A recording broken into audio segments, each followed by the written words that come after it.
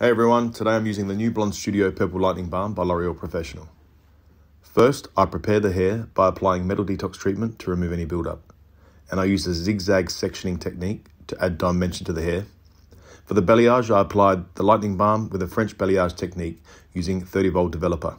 Quick tip, have multiple clean brushes available so you can clean up not only the top section but underneath as well.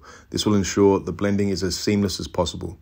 I've also left some hair out to create a soft contrast, especially since my client has beautiful thick hair.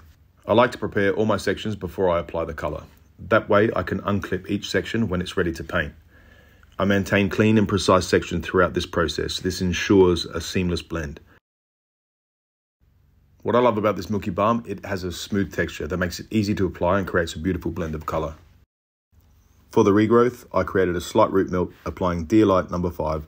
This step helped camouflage the natural hair growth and created a cohesive overall color result. To achieve a milky caramel shade, I performed the French gloss using Dear Light shades of 7.8, 7.01 and a dash of copper mix. Despite my client's already colored hair, this Milky Balm lifted so good.